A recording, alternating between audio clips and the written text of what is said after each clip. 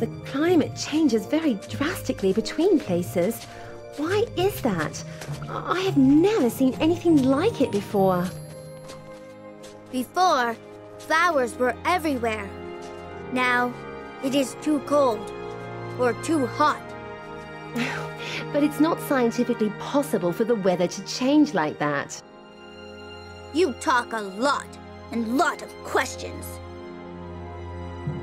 And what is that huge stone sculpture in the middle of... Hey, Sprocket!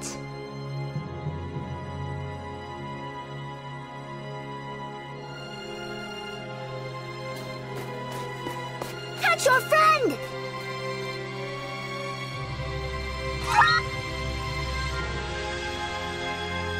Sprocket? Sprocket?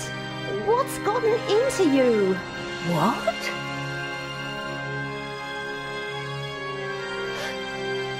Mother? Father? It can't be.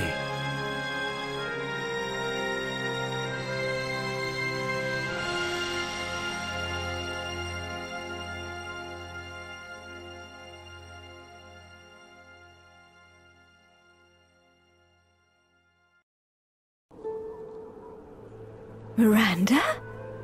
How is that possible? You've grown so fast. What is going on? Mother, what do you mean? I'm almost 21. How can you be 21? It's been just 6 months since we came here. Months? It's been 8 years since you left London. I thought you were dead. We all did. 8 whole years? But what day is it? July 14, 1891. For us, it's the beginning of January 1885. They were supposed to let us go end of winter. Not that seasons mean much around here. Hold on. That may be just it. What if this place was special in other ways too? What if time passed slowly here? A day inside this world would then mean weeks outside? That does sound a bit far-fetched, honey. This is not scientifically possible, like the climate here. Well, let's take a step back then.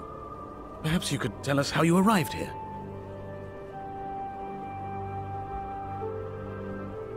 And so, after being chased, I ended up in a cavern where I found this hidden entrance.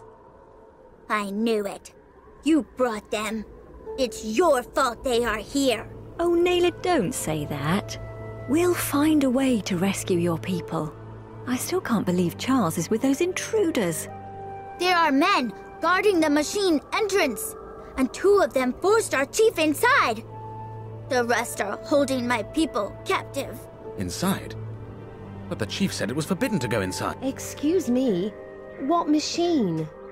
That huge statue in the middle of the valley? It's responsible for keeping everything in order inside this volcanic crater. But there's no time now to explain. We have to incapacitate the guards and find a way in the machine. Your mother and I will go ahead and scout the area. You talk to Naylor. She's bound to have some ideas of her own. Let's meet back here. So, what can we do? We have to make the bad men sleep. You go and find what I tell you now.